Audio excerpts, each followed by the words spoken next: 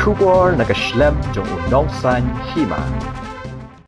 President Meghalaya Pradesh Congress Committee uba Vincent H. Pala mentakasngi ke kendai terik ukelaling kot arajar arpusau Jingïakren halor ke Jingshim Raj ke Hnlc National Liberation Council dan Weng no ye ke Jingïakren Ïasuk ula penpau ye ke Jing Smudiau hakaba ula ong bakani ke dei nakadau jong ke Jingbom Shimkhia jong ke Sorkar BJP ha Central Badru ha ke Sorkar Jylla ula benrap deka penkin mau kumno ke Sorkar hapo ke Jingïakren ke seng Kongres kawan ra ye ke Jingïakren Ïasuk bat ke seng lekno alfa ha ke Jingïakren jong menteri rangba barim ke Assam utarun gogoi uba pala ula penpau je ke Shimkhia ye ke Jingbom la jong ke Sorkar ban penkut no ya ke Jingïakren snam hapo ke Jylla Meghalaya ula ong ru ba ke liang persya kam dan benta ha ke ni ke Jingïakren Ïasuk ha kaba ula kintu ye ke Sorkar makan Shimkhia bat kintu ru ye ke Hnlc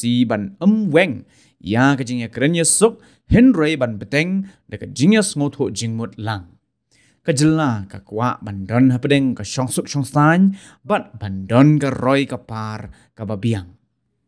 Very unfortunate to see when the agency ready to come to the table, but there's no seriousness on the part of the BJP government at the center as well as in the state.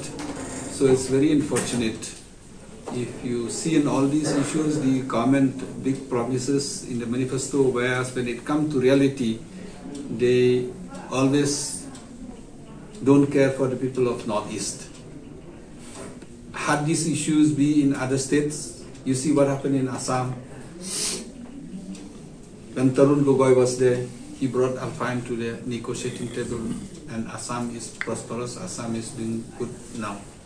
In between also, when the Congress was in power, we tried to minimize all the undergrounds.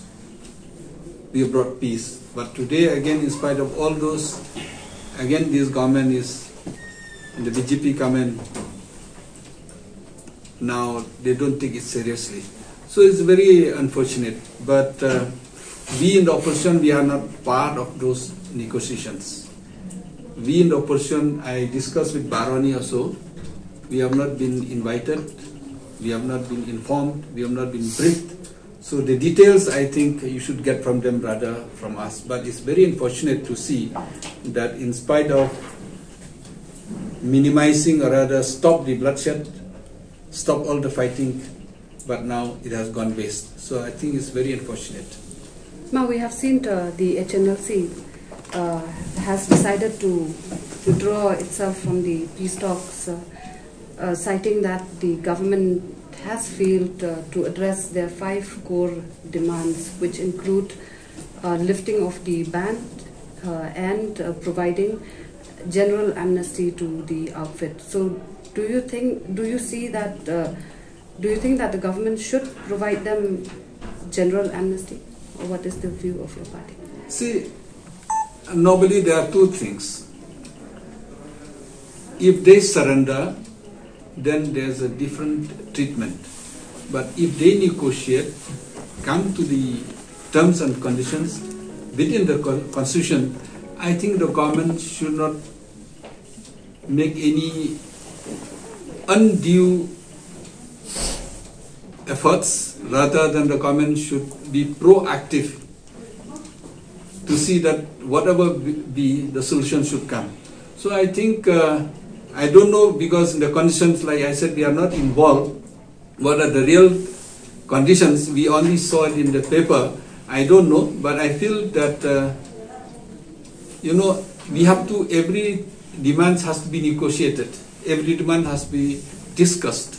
So there's nothing impossible with the discussion. I think that the government doesn't take it seriously. And with discussions, I think during the discussion, because suppose like, if they give amnesty, there's lots of terms and conditions also to be out of that. Or suppose whatever each and every point they discuss, they also should be with a commitment. It is not like the BJP government signed a framework with Nagaland and nothing has been done up to now.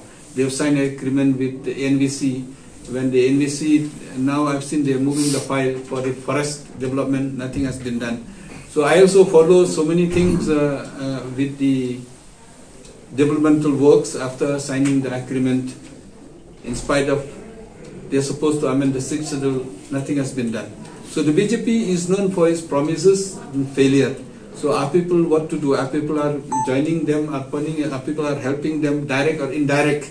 I think equally the state is equally responsible for not pushing very hard, and I fully support the peace deal, whatever condition it may be, it should be. We are people who are very small, we cannot afford to lose our brothers and sisters because of guns, we cannot afford to lose peace only because of ego, we cannot afford to lose peace only because of people in the BJP does not bother about the people of Meghalaya. But don't you think the government... I appeal to Hnlc that whatever decisions they are taking is a big decision. It matters to the economy of the state, it matters to life of the people, it matters to so many things within the state. So I appeal to Hnlc also to not to just stop the negotiations, continue the negotiations and try to see and convince. If required, they can also put or demand a new negotiators also.